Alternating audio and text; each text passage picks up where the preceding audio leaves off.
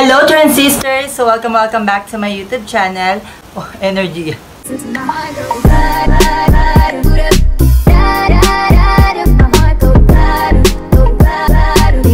Hello transistors! So welcome back to my YouTube channel. So for today's video, as you can see from the title, it's going to be another video. And this video is Q&A. And Q&A na to is all about HRT, which is hormone replacement therapy. So disclaimer lang, a big disclaimer lang mga sis. I'm not an endocrinologist, hindi ako expert when it comes to HRT kasi hindi ko pa naman natitikman yung mga iba't ibang klase ng hormones. Dahil nga makulit kayo and tinatanong nyo ako kung ano yung mga kailangan gawin at hindi dapat gawin. So I decided na gawa ng video to, na separate video para mapakita or ma-share ko sa inyo yung mga bagay-bagay na kailangan kong i-consider bilang isang transgender. So without further ado, let's go to the video. First question, sabi ni Mary Joy, anong feeling na malapit ka na maging babae? Actually, sa question na to, sobrang natutuwa ako kasi naman ako lang yung nakakaranas nito. Siguro marami ring trans ang nakaka-feel na nagiging masaya sila sa outcome na nangyayari sa katawan nila. Kasi dating boy, naging babae, dating Raul, ngayon si Marites na. Tsa! So parang ganun mga sis, kumbaga parang matutuwa ka kasi nakikita mo yung changes sa katawan mo, which is good naman kasi ginagawa naman namin ito para sa sarili namin. So we're doing this for ourselves, not from other people kasi girl, kung gagawin mo to para sa ibang tao, huwag ka na lang mag-HRT or huwag ka na magpaganda. Diba? So next question naman, sabi naman nito ni Xavier, ilang years bago makikita ang effect ng pag-HRT? When it comes to HRT naman mga sis, it takes a couple of months para makita mo yung result ng tinake mong HRT or something na pills, ganun mga sis. Kasi the more na inaantay mo, the more na nag-aantay ka ng changes doon sa HRT na tinake mo, parang wala kasi siyang mangyayari. Hindi ko sure pero feel ko kasi the more na pinapansin-pansin mo na, alam, tagal naman lumaki ng jogging ko, laki naman lumaki ng mga kinemi ko. Kumbaga parang dapat, hayaan mo lang siyang tumubo, ganon. Kasi mga sis, mahirap, lalo na kung HRT lang ikaw umaasa. Kung gusto mo magkabuging, magpa-breast augmentation ka, ayun yung pinaka-the best way para maging babaihan ka. Pero, para sa akin mga sis, it's not about the silicone, it's not about the BA, it's all about your preference mga sis. Kung gusto mo maging babaihan, kahit flat ka, dapat maganda pa rin yung look mo sa labas, even sa panloob mga sis. So, sabi naman nito ni Andrea, okay bang i-combo ang Thai-FD capsule and DHC collagen? Well, sa question na to is, pasensya na sis, hindi ko masasagot yung pinaka-questions niya, yung question niya about sa Thai-FD kasi hindi ko pa siya totally natitikman. Gusto ko siya tikman pero hindi ganun kalaki yung budget ko para tikman yung bagay na yun or yung product na yun mga sis. Pero yung DHC collagen, natikman ko na siya before. Feel ko naman sa Thai-FD capsule, parang feel ko hindi ko alam hindi ko talaga alam sis, kaya pasensya na.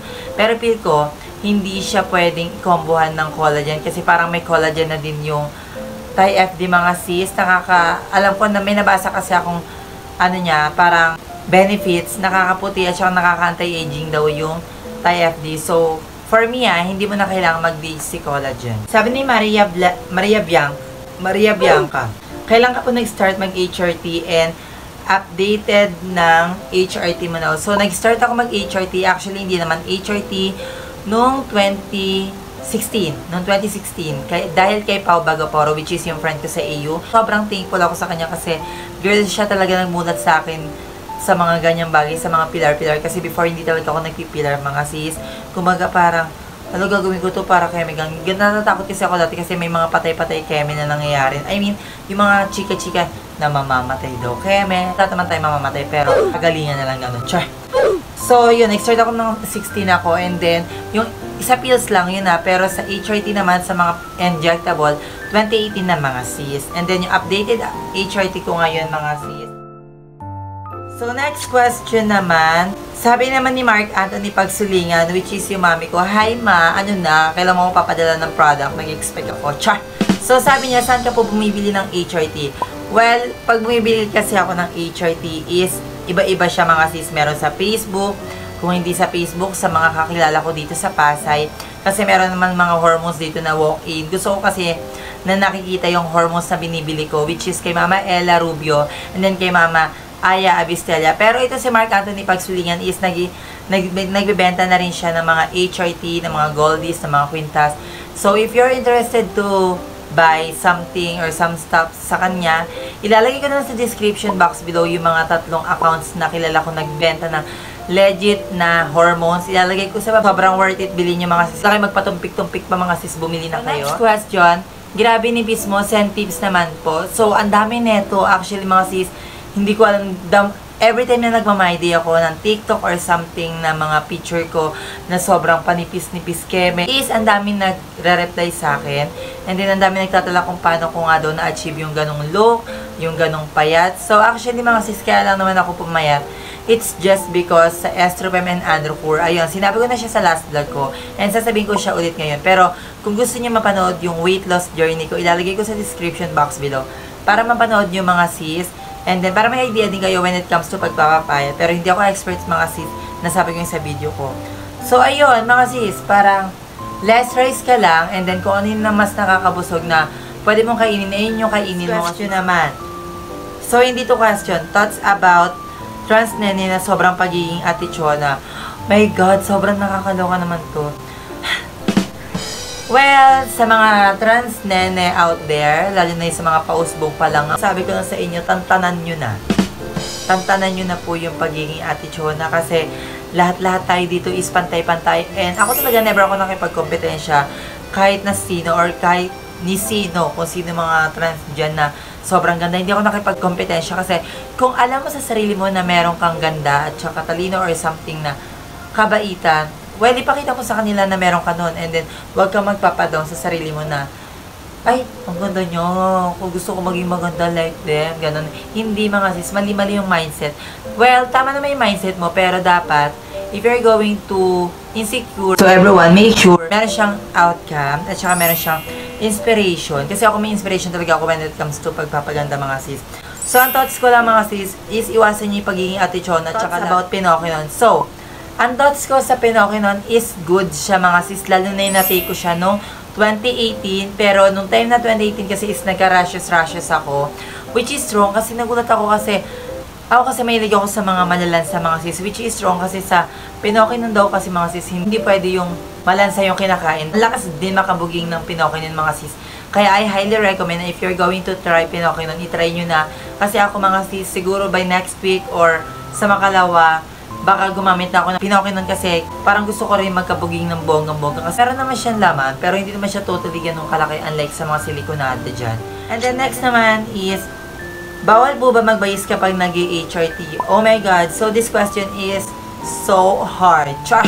So mga sis, when it comes to pagbabayis naman is okay lang kasi nalilesen or nawawala mo yung dumi mo sa katawan. Second na last question na tayo. Ano magandang i-take kapag bagets meat? Well, sa pag-take ng pills kapag bagets, perfect talaga mga sis is micro. Last question is paano nga i-take ang Estropem. So, nasabi ko na siya sa last video ko mga sis. Nasabi ko na siya sa how to take properly Estropem keme-keme. So, nasabi ko na siya. Pero sasabihin ko siya sa video na to. So, if you're going to try Estropem, pwede naman daw oral. Sabi ni Nurse Chrissy, pwede na siyang lunukin diretso. Pwede rin naman sublingual. Pero it's up to you kung saan mo gusto, kung saan mo prepare. Pero sa akin kasi kaya rin naman umeffect sa akin yung part na yun is nagsublingual ako sa ilalim ng dila. Ayan.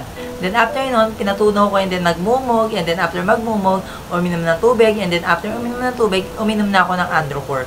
Ganun lang siya kadali mga sis. And then, siguro by 28 days or something na 1 month, may kita mo na yung result niya. Actually, yung parang lumipis yung keme mo. Kasi ang lakas talaga makababaihan ng Estropem kasi pure estrogen siya mga sis. So, ayun lang naman yung mga question nyo regarding sa akin. And I'm so happy kasi may mga tao pa din na nagre-response sa akin, lalo sa YouTube channel ko. Sobrang natutuwa talaga ako sa inyo mga sis.